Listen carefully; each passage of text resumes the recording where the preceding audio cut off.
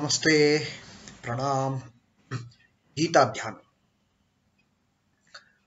ओम पार्थाय प्रतिबोधितां भगवता नारायणेन स्वयं व्यासेन ग्रथितां पुराणमुनिना मध्ये महाभारतम् अद्वैतामृतवर्षिणीं भगवतीम् अष्टादशाध्यायिनीम् अम्ब त्वामनुसन्दधामि भगवद्गीते भवद्वेषिणीम्।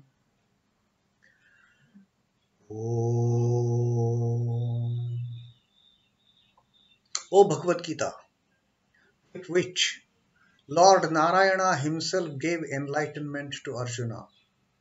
The ancient sage Vyasa included it in the Mahabharata. O goddess, showerer of the nectar-like knowledge of non-dualism contained in your 18 chapters. O my affectionate mother, the destroyer of rebirth, I meditate upon thee. Now, Krishna Vandana. Vasudeva Sutam Devam Kansachanuramardanam Devakim Paramanandam Krishnam Vande Jagadguru. O son of Vasudeva, the slayer of Kansa and Chanur, extreme delight for Mother Devaki. O Krishna, the supreme teacher of the universe, my salutations to you. Now, we are going to take up the reading of 69th Shloka of the Sankhya Yoga, the second Adhyaya, second chapter of Srimad Bhagavad Gita. And Sri Krishna is going to tell further about the transformation that takes place in a person, in an aspirant, spiritual aspirant, that the sublimation of senses brings in him. That he has told that in the previous verse, in the previous shloka, Sri Krishna told us that, told Arjuna, Tasmadhyasya mahabaho nigruhitani sarvashah indriyani indriyarthebhyaha tasya pratya pratishtha sarvasya indrani indriyani nigruhitani. That Sri Krishna has told in totality, all the senses to be restrained, nigruhitani, to be restrained from the sense objects. Instead of getting tempted by the sense objects, divert these senses towards the sense objects with the sense of divinity. And then that person will be one with the steady wisdom. And now Sri Krishna is further going to tell in this 69th shloka of the transformation taking place in that person. And this, in fact, also is an answer to the second part of Arjuna's question that we will see later. Now, the 69th shloka is niśhā sarva-bhūtānāṁ tasyāṁ jāgarti sanyamī yasyam jāgarti bhūtāni sa niśhā paśyato munehe. Now, Sri Krishna is telling the quality, the transformation that is happening in the one who has controlled his senses, sanyamī, who has restrained his senses.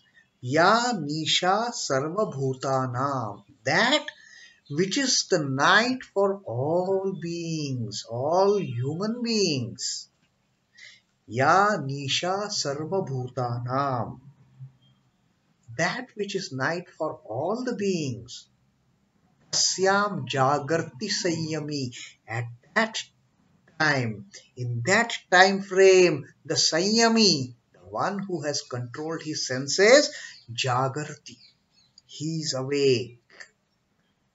He is not sleeping. Now, normally, the night time is supposed to be the sleep time for all beings. Most of the beings. There are a few who are niśhāchar, of course. Those who just start their activities in the night.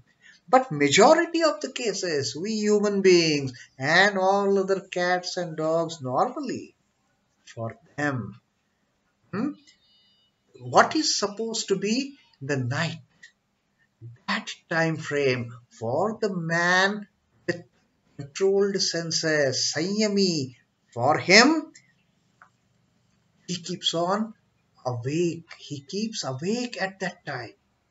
Tasyāṁ jāgarti sanyamī, that night time. Tasyāṁ jāgarti bhūtānī, and the time frame in which normally all the animals, all the beings, they are awake. Tasyāṁ jāgarti bhūtānī sa niśhā paśyato munihi. And that time frame in which usually all the beings, they are awake, they are active, that time frame, that time period, from the Muni's perspective, from the seer's perspective, it is the night, where you just get into, you just retire into your own self. That is the transformation that Sri Krishna has told in this 69th shloka. And this is in a way also an answer to the second part of the question that Arjuna had asked. Sthita prajnasya ka bhasha samadhistasya Keshava. What is the description of one with the steady wisdom? O Keshava, O Arjuna, O Krishna. This is the question of Arjuna in the 54th verse that we had read in the Sankhya Yoga. Sthita prajnasya ka bhasha samadhistasya Keshava sthitadhihi kim prabhashet kim asit brajeta kim. How do you describe a person with a steady wisdom, O Krishna, O Keshava? And also, such a person of steady wisdom, how does he talk? How does he walk? How does he behave? And Krishna has come up in this 69th shloka, sort of an answer to that question. This is a very unique person. He is not like ordinary human beings, O Arjuna. Krishna is telling him now. For this sanyamī, the one who has controlled his senses, when all the beings, that which is night for them, at that time, this sanyamī is wide awake. Tasyāṁ jāgarti sanyamī. And yasyāṁ jāgarti bhūtānī, the time when all other beings are awake, they are so-called active. That time period is like night for this Muni, for this seer, for one who has attained the steady wisdom. So the literal translation is that which is night to all beings, in that the disciplined man, the sanyamī, wakes. He remains awake. And that in which all beings are awake is the night to the Atman cognizing Muni, the one who is samadhista. For that person, it is the night. Now, the faculty of seeing varies with beings in the physical plane. While man is able to see distinctly in broad daylight, the owls and tigers are not able to do so. They are not very comfortable with the sunlight, with the daylight. Owls, the tiger, and also some other animals. So, while man is very comfortable, we are very comfortable when it is daytime. But just let the sun set, and all different kind of reactions they start. The children, they are afraid of darkness because they don't know what lies ahead. Children don't like the darkness. Similarly, most of the animals, they don't like darkness. They are very uncomfortable because they can't see what is around them.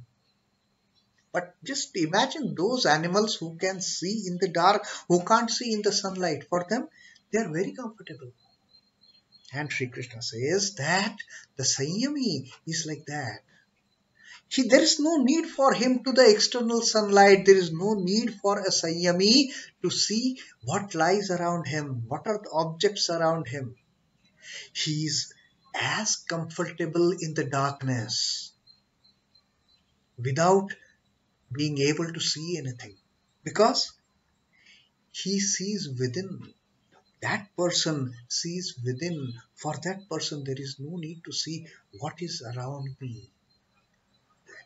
That sanyamī, the one with the controlled mind, one who has controlled his senses, for them there is no tendency to go outward.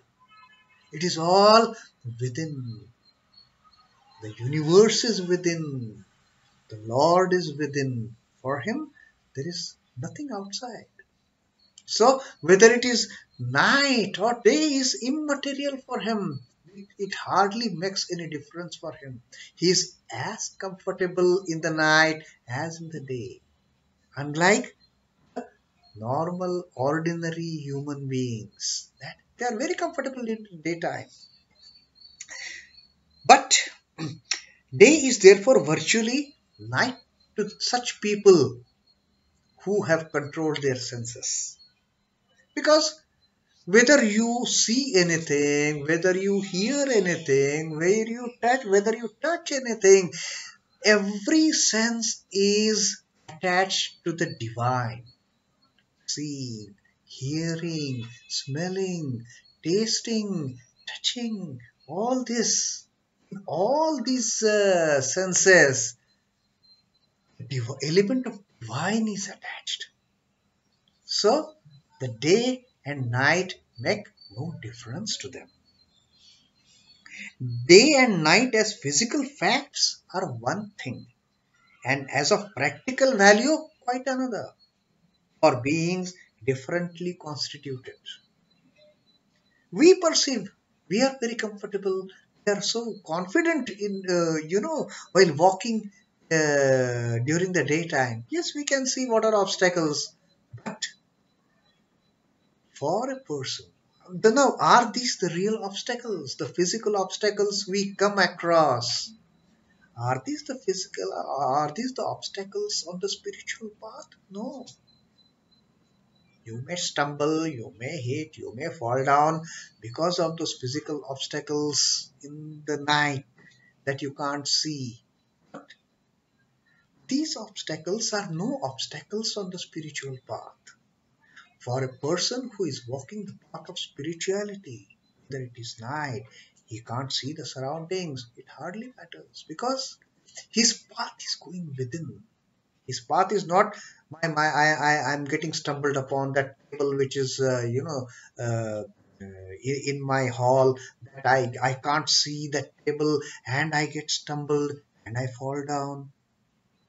That happens when we are walking in the outward plane. But when we are within, whether the table is there or not there, it hardly matters. Men are not all wakeful to the same thing.